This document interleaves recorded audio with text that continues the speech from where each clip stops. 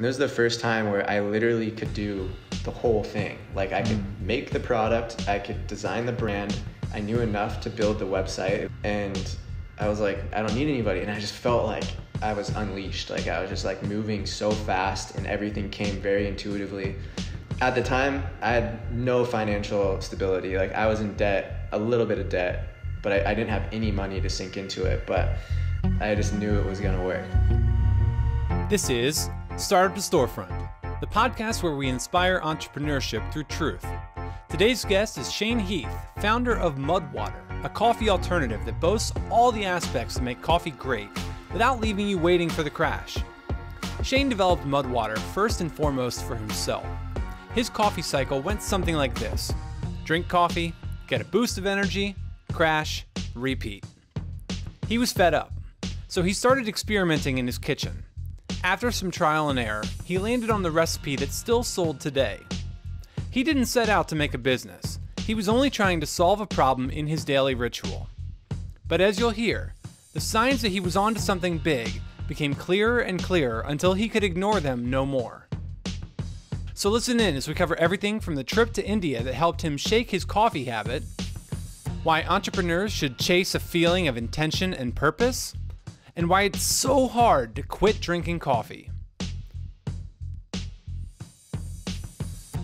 Before we go, just real quickly, go down there and click that like button. Helps us out tremendously. Now, back to the episode. All right, welcome to the podcast, everyone. It's 2021. On today's show, we have Shane, the CEO and founder of Mud Wtr. Shane, thanks for joining. Tell everyone a little bit about what your company is and what you're working on. Hey guys, how's it going? Thanks for having me. Mud Wtr is a coffee alternative. It's a blend of masala chai, cacao, turmeric, cinnamon, chaga, reishi, lion's mane, cordyceps, a little bit of sea salt. It'll get you 1/7 the caffeine of coffee, but you get energy, focus, immune support, a whole lot more without the jitters and crash, dependency, and shitty sleep. So this is good because Nick and I are on both sides of this equation, right? So I'm like a big coffee guy, big into biohacking, which is actually why I love the product more than the caffeine side. And Nick is not a coffee guy at all because of the jitters. He's very much tea or matcha. What made you want to start the company? What was the thing? Was it a biohacking thing, or was it just like you were getting jitters from coffee? I guess both, right? Like I was getting jitters, I was anxious. I'd suffered from anxiety and depression most of my adult life, to be honest. And then I was working in the creative realm where I was working in Silicon Valley, doing design work for various tech startups. And then outside of the office, I was also a fine artist, sitting in front of a canvas for hours at a time. And I think because of that, I was hyper aware of maybe the anxiety and depression and like any sort of jitters that was in my hand that was going to the brush and on the painting. So I guess you could say that led me down to biohacking my own solution for some of those side effects I was experiencing. And that led me to look for alternatives. Initially, I was looking at like different ways to make coffee. Like I tried the bulletproof route, I tried the Four Sigmatic route, all of those things. But yeah, that was kind of the initial impetus. And then I saw at some point your journey led you to India, and this was kind of like the awakening moment, right? So can you share a little bit about that with us? Yeah, exactly. So I was working in Silicon Valley. I just started to explore different ways to, I guess, hinder some of these side effects of caffeine, but also was trying to like heal maybe some of the depression and anxiety that was sort of underlying all of it and was just more or less being amplified by caffeine and activating the sympathetic nervous system. And around that time, I was painting like every night after I'd get home from work, and I got invited to do an artist in residency program in Goa, India. At the time, I'd never been outside of the country besides like Canada or Mexico, and I was enjoying my career, but I knew that I needed to sort of break myself open a little bit to really get to that next level. I remember having a meeting with my VP of product at the time, who was my manager, and I was just telling him some of the things I was experiencing. Like I really felt like I had a lot in me, but I was sort of holding myself back. And he told me that, he was like, Shane, you're the most talented designer that I've ever worked with that doesn't know it. And I think that really hit me hard as far as to how anxiety was hindering my ability to, you know, be my highest self and reach my potential. And so when I heard that, I was kind of like, it's time. Like, whatever it takes, like I gotta get rid of this. I want to step in to figure out who I really am. And so I got this invite to go to India, live there for 6 months and work on an art show essentially, and had a free place to stay. And it wasn't like a lucrative opportunity, at least financially, but spiritually and personal development wise, it totally was. So I took a leave of absence from work and jumped on a plane and landed in Goa. That's pretty amazing. And then as you start going through this like rediscovery, is it the tea that kind of sets off the idea to start the company, or when were you thinking about how do I take this, like it's making you feel amazing personally, and then at some point just making that leap to the ultimate, like in terms of anxiety and depression, yeah. right? Starting a company surely can set that on fire. And so just talk us a little bit through of when you started to figure things out. And then I guess at some point the seesaw goes, okay, this can help other people, right? And then that becomes the greater mission and sort of the fear kind of calms down. But what was that like? Yeah, I think, you know, in psychology, they talk about changing your environment and how that can change a lot of your internal, and it can change your internal environment as well. And so going into a new country, obviously it was a completely different country, not just time zone. It had different beliefs, different clothing, different speaking, everything was kind of like, it allowed me to rethink my own cultural prescriptions. So like what was prescribed to me by my parents, by religion, by school, by friends, like essentially telling you, or not telling you, but like giving you a sense for what is good, what is bad, what is cool, what is not cool, sort of trying to pigeonhole you into like an identity, right? And when I was in a new place, like not knowing anyone, traveling there on my own, I sort of felt empowered to just be like, it's a fresh canvas, right? Like I could sort of detach myself from some of the things that were no longer serving me, or at minimum, at least see them in a different light, because now it wasn't the norm. I was in a place where these cultural prescriptions wasn't the majority of people weren't doing that.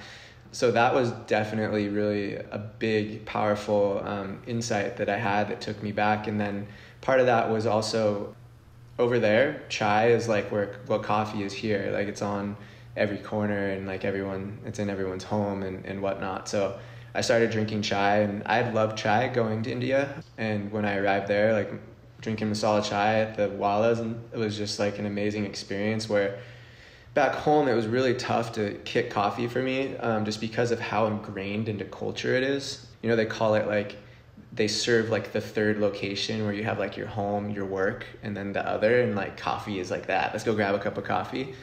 So it was really tough. And in India, like I got to essentially replace that with something else, and I got to see what that feels like, and was like, why can't I do this all the time? Like it gave me power, right? And so when I came home from that trip, I found a masala chai blend, powdered blend that had no sugar. In India, like they typically will mix it with a lot of milk, cream, and a ton of sugar. So it's not really like a sustainable morning ritual, at least for the lifestyle I'm looking to live. And this blend that I found had 1/7 the caffeine of coffee. So just inherently cutting down caffeine really helped me with anxiety and depression. It helped me sleep better, which I think sleep might be the one thing that kind of, it's a fix all for most things. If you can solve that, it really does help. And I was drinking this every morning, and masala chai it's an amalgam of multiple different ingredients, right? Like chai means tea, and tea in masala chai is typically like a black tea. And then the masala is like a blend of spices, where you have cardamom, cinnamon, ginger, cloves. And so I was kind of just looking at that, and I was like if I'm going to drink this every single morning before pursuing like my dreams essentially, or like my highest self, like what can I put into this to essentially like stack in a ritual or a healthy consumption habit that would serve, you know, my lifestyle. So I was like, focus is obviously a really powerful attribute when you're in like the entrepreneurship world. And at the time, moving home from India, I was working for a tech startup. And immunity, obviously, you don't want to get sick. No one does. And so I added some chaga and reishi. Oh yeah, and for the focus, I turned to lion's mane. And then I also trained jiu-jitsu. I've been training jiu-jitsu since I was a little kid. I lived a really active life outside of that too, where I'm constantly like, I drop in on CrossFit classes, I rock climb, like surf, all these things. And the physical side is something that's really, really important to me, both just because it feels good feeling that way, feeling strong and feeling vital in my body, but also because it helps with the mental side too. Mm-hmm. Mind and body are really connected. And so to support the body, I added cordyceps. And then I was doing intermittent fasting, and so I added cinnamon because it helped me curb like the sugar cravings that I would get normally around like 10 to 11 a.m. And then turmeric to help with inflammation, and a little bit of sea salt. I felt like it really helped the flavors pop together, but obviously there's some minerals, there's some hydration properties to it. But that was ultimately the formula that I was just like playing around with in my home kitchen. No intention of starting a business, just moved back to LA, was actually working on a startup that I co-founded with a friend. It was a B2B SaaS, super techie company. And this was just my little secret. I was working remote, like didn't even have people, nobody really knew I was even drinking this. I was just like, I needed something to make me feel good. And that was ultimately what I found. Sorry, that was a long-winded answer, and I didn't even get to the second half of the question. You said a lot. You know, it's funny, man. Your story reminds me of kind of like the reverse of mine. So we were in Boston, and our company got into Y Combinator, and so we go to Silicon Valley, and I'm thinking like, okay, I'm gonna meet all the Shanes. You know, I'm gonna meet all the guys starting really cool things, and I get there, and that was my belief system. So I was going in thinking I'm gonna go to the epicenter of creation, essentially, of like people who are really doing things in the tech world. And what I found was the complete opposite. I found my mom told me to go to Stanford. My parents told me to go work for Twitter. And this was like this overwhelming majority in San Francisco that I kind of viewed as like soulless. It was like, you have no idea. Your humanness you've put it in a corner, and I don't even know if you can touch it anymore, right? And it was this like weird thing where almost the opposite of your experience in India, where seeing that made me want to run away from it. But it's also one of those things where you encounter the other, and it was just so obvious in San Francisco to me. But either way, like for me, San Francisco, similar to you, it sounds like it was like biohacking became front and center for me. I was managing a team. All of a sudden it was like, if you have a burger at lunch, you're going to fall asleep. You know, I was working out. And so it was like all of a sudden I got super hyper focused on every little thing that went into my body, intermittent fasting, sleeping. I'd sleep at 11:08 every day, like 11:08 to the dot. I was out. It was crazy. Like, but just living like kind of like a robot. You know, I'm just saying this, it sounds like a ramble, but it connects me kind of with your story. And I just love the honesty of it, because it's these journeys that I think we all go through as entrepreneurs, or just people in general, creatives in general, that sometimes it doesn't feel like there's meaning, but at the end of it, there's always some really amazing moment or meaning where things come together. And it's like, you know, I talk about watching a tree grow is never fun, but like once the tree is grown, it's pretty cool to look at. And so it's this thing where having the reflection is kind of nice. Yeah, it's like that James Clear quote, like you overestimate what you can do in a day and underestimate what you can do in a year. Yeah. It's all about the little steps, yeah. Yeah. This is a book I'm reading. It kind of reminded me of what you're saying too. It's called The Book of Life. I don't know if you've ever read it. Super good book. No, I haven't. A lot about what you're talking about. It's an Indian philosopher wrote it, gives daily meditations, talks about basically a lot of that rewiring and just how, you know, prescriptive our culture can be, and just gives you a sense of how to walk away from that, back away from that. Yeah, a lot of it was just like an unlearning for me. Like more than a learning of new things. It was unlearning, and then you're kind of like looking at the things you already know, but from a whole new lens, and able to integrate it with sort of like a fresh mind. Yeah. So like in the Silicon Valley example, it's like it's kind of like discovering your why. Like instead of just going there because like following the sheep or because mom said. Ultimately, maybe that is really your passion, but if you're doing it for that reason, it's like the difference between like a why that is rooted in you and a why that's rooted in like approval from the external or something.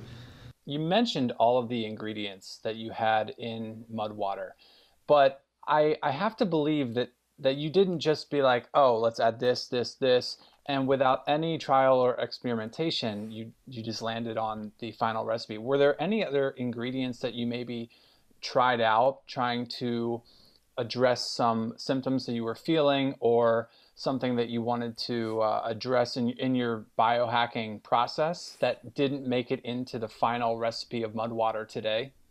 For sure, for sure. Like, even calling it a recipe, like at that time, that's definitely not how I was even viewing it. Like, I would do research on things that I felt like had promise and that reputable people were talking about, and I would just order them and try them.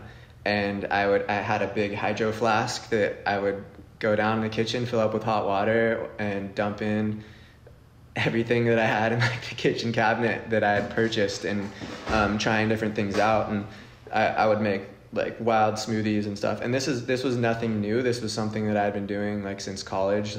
Like around my senior year of college, I had a similar sort of transcendental moment of sorts where a flat roommate of ours he committed suicide, and it sort of caught us all off guard. And like me especially, where I just considered like where I was heading in my life, and like as a friend, as a person, as somebody who's present and like watching reality and seeing what's going on, because I just felt like I was in college mode and oblivious to this. And from that point on, really was the beginning, though it took years to really step in, and was ultimately amplified by going to India. But I started taking yoga, doing meditation, and that's when I started painting. I started doing Ayurvedic cleanses and got introduced to a ton of very strange, at least to Western society, ingredients and different teas and roots and whatnot. But to be specific, some of the things I was working with was like all of the mushrooms. So like shiitake, maitake, turkey tail. I was playing around with things like bee pollen, different honeys. Maca was a big one that I loved, and I still add to my Mud Wtr like often personally. Ashwagandha, all these types of ingredients. Like if you look in my kitchen cabinet right now, it's just like it's dusty.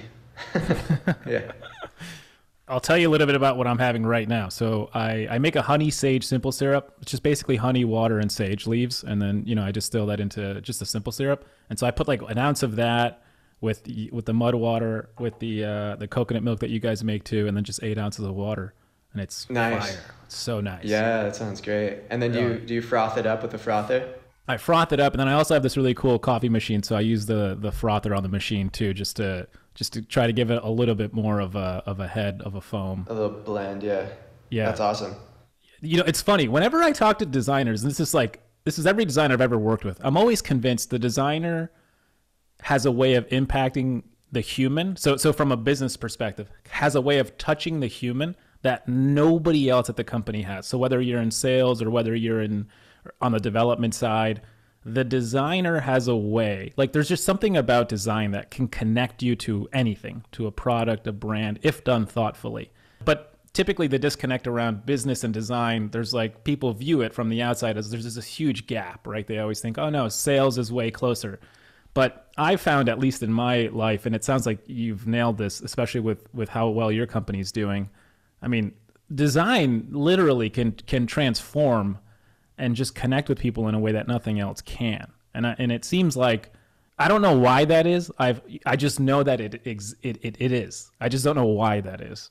When you started your company, did you raise capital? Did you just do it all? Did you bootstrap it? What were some of the beginning parts of the foundation of your company?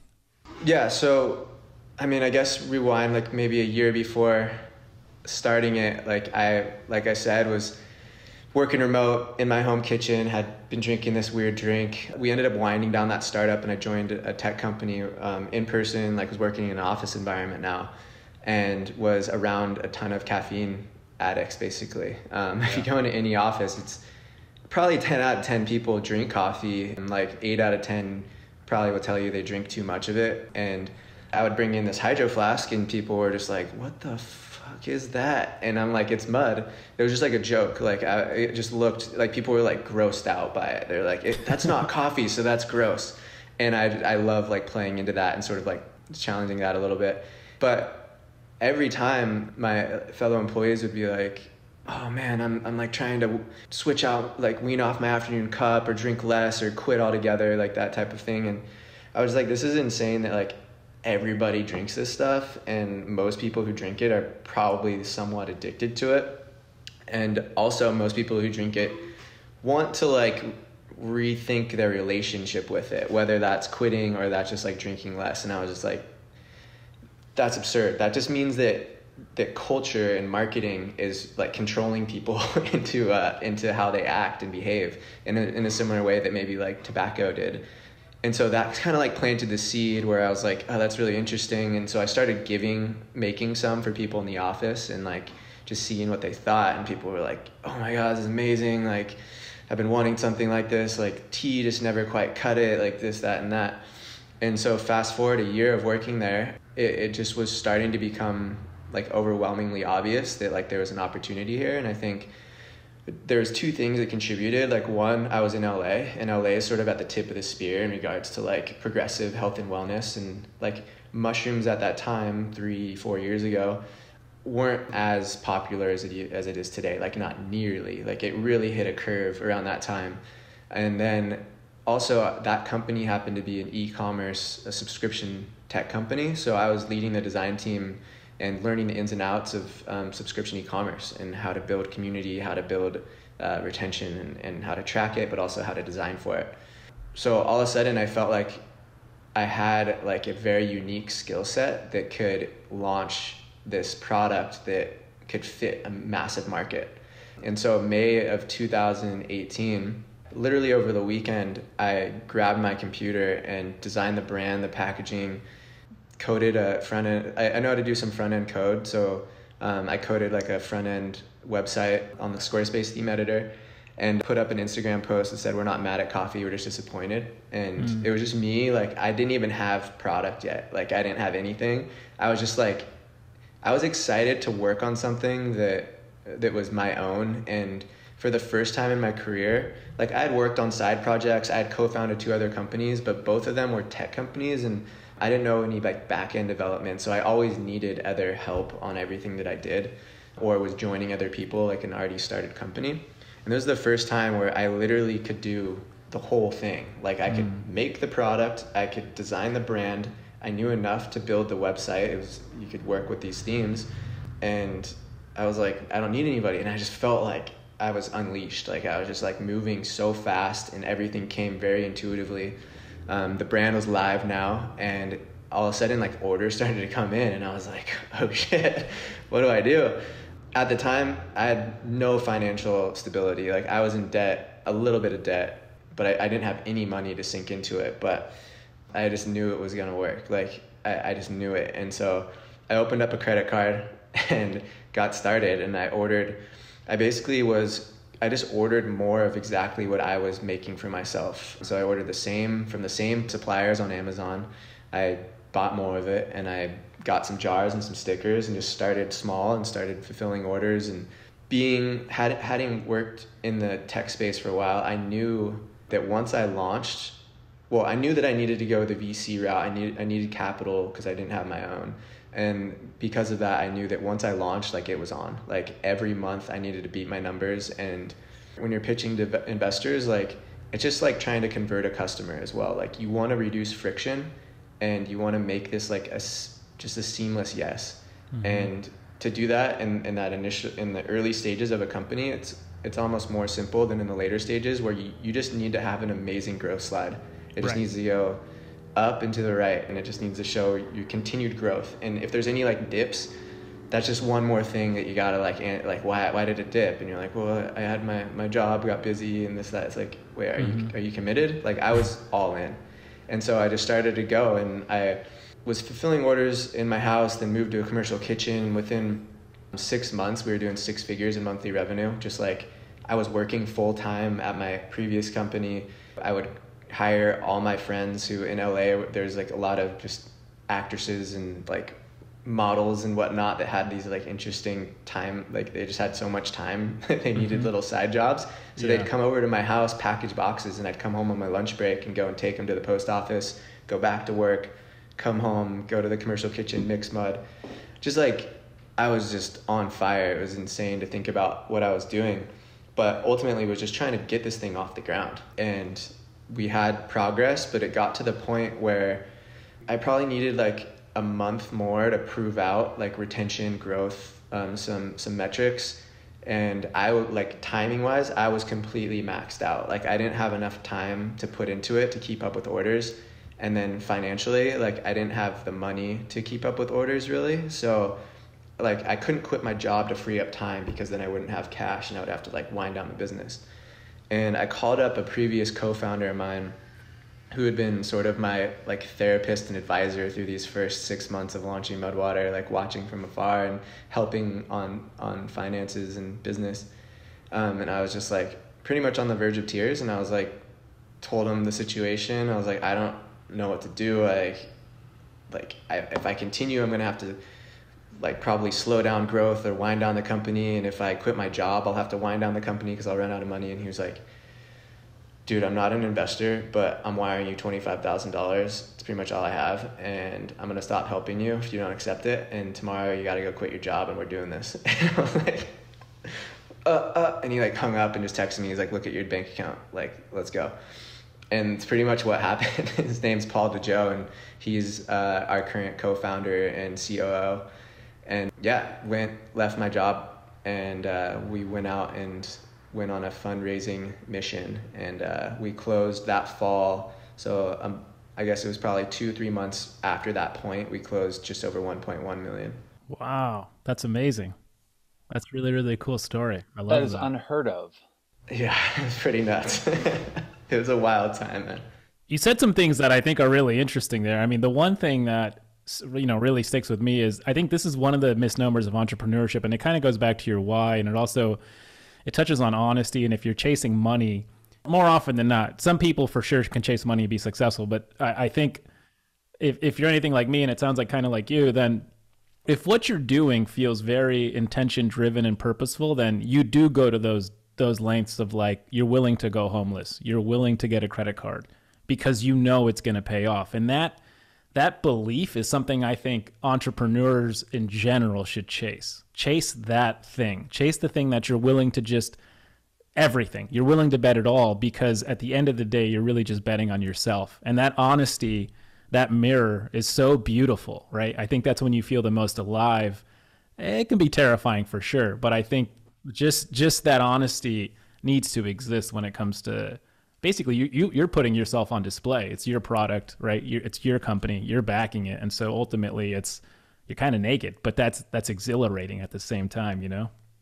Oh, totally. Yeah. It is like Simon Sinek, like start with why. Like there's companies that can be like whiteboard companies. There's probably a lot of our competitors today. It's like somebody sees what we're doing and they're like, well, the market's this big, and if we can get this chunk of it, like we can have this big of a company. And it's like, that's a completely different starting point and purpose than, for me, it actually is, it's coming from a place of like, when I found that I can think for myself, that's when life started to get much easier and more fruitful for me. And yeah. You know what, we kind of talked about that in India, where I was like, I really just sort of saw like everything the things that I believed and which one of them were sort of given to me by what, like whether it was parents, family, teachers, friends, like all these things. It's not that that's a bad thing, but ultimately I discovered that wasn't allowing me to truly think for myself. Like I was drinking coffee because it was like served to me on every street corner and in every office, and everybody had it in their home, and it was just kind of like this momentum, and the majority people drank it, so I did. I wasn't thinking about it. And once I sort of got control of my why in regards to like how I did everything in my life, that led me to Mud Wtr. But I think Mud Wtr, I hope, can enable people to find that in themselves too.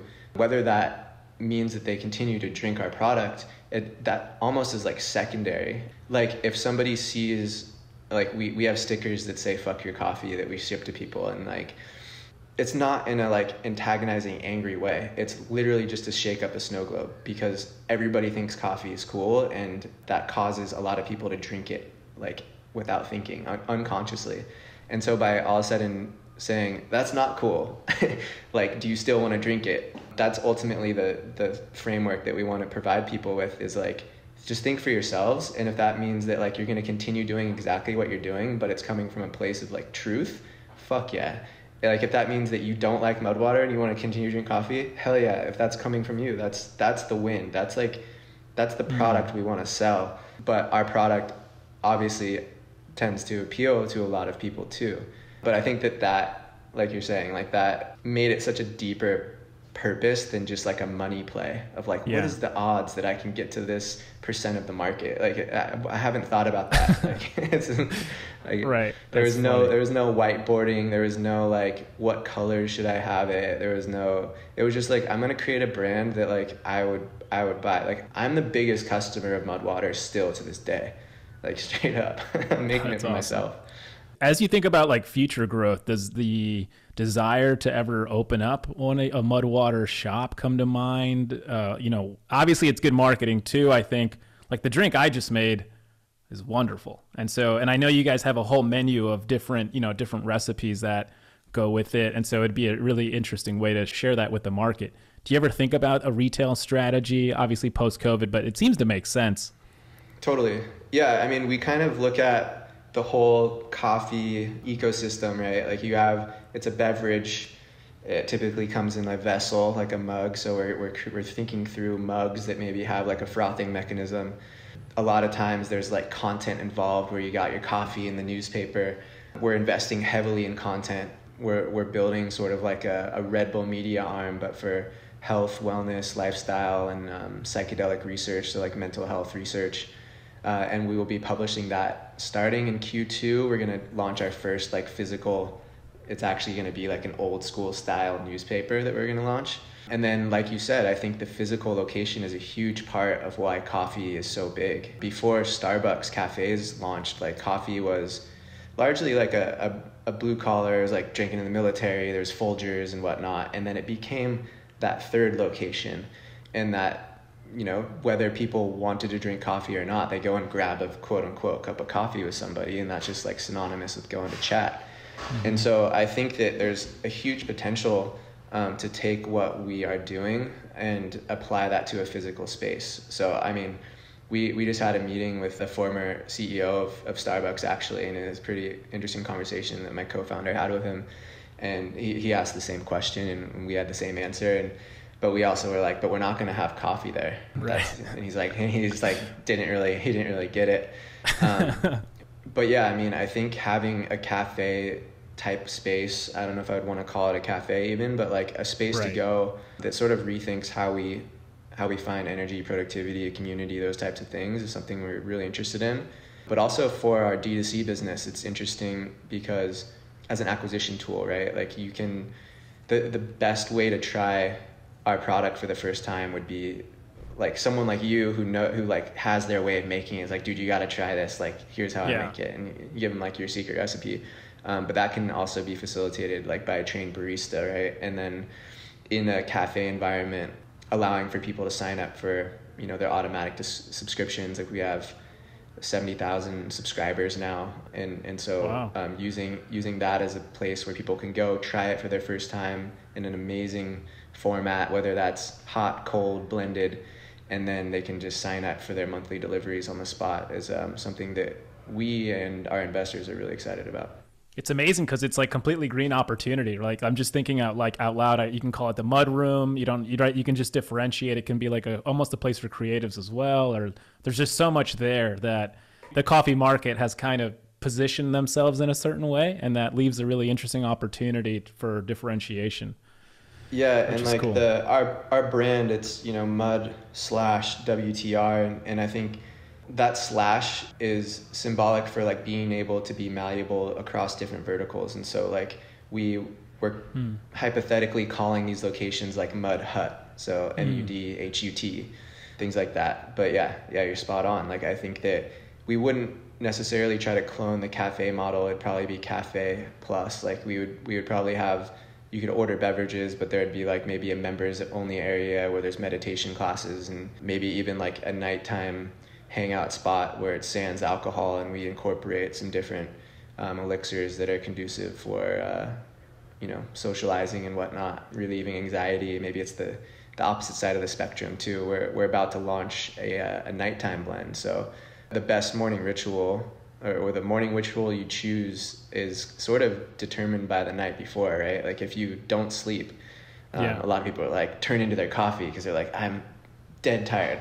If you sleep amazing, like you might not need to rely on a drug for energy. Instead, you might look for other things that you're looking for, of course, like focus and whatnot. But in regard to like socializing too, I'm really interested in that space, the alcohol alternative space. So those are definitely both things we're thinking about with like a physical location. I do real estate development, and in that, my whole ethos is really just like first date spots. That's it. And so it's kind of like the new community, the new church. And so for me, it's like coffee shops. It's what you're talking about. It's breweries. I think these are the things that will survive the test of time, and also just the pure financials of it make a lot of sense. The restaurant industry was getting killed by the rising minimum wage for years, and so the fact that they're just getting wiped out because of COVID is kind of an unfortunate reality that's just coming to bear. I mean, it's something that's been happening slowly for a long time, and really just first date spots are a big thing for us. And I think COVID, or in a post-COVID environment, everybody's hungry for that. Everyone's hungry. Like I just like walking around and seeing people just walking around my neighborhood, and it's just like, I think that goes into overdrive as we move out of this COVID-19 area. What do you mean by first date spots? You mean like those kind of novel or like exceptional places in your community where you're like, if I'm gonna take her somewhere, like we got to go to this place? Like what do you mean by that? That's like a second date spot. So a first date spot is like, hey, let's just grab coffee and get to know each other, like real quick. Like it can be casual spot. Yeah, casual spot. Yeah, it can be 10 minutes, but it can also be an hour. But there's no pressure. Like it can be a beer or 3 beers. It doesn't have to be. It could be a cider. It could be a non-alcoholic cider or 3 of them. But you have the choice. It's not like a sit-down dinner where you're locked into what may be a 2-hour embarrassing conversation. Yeah, that's cool.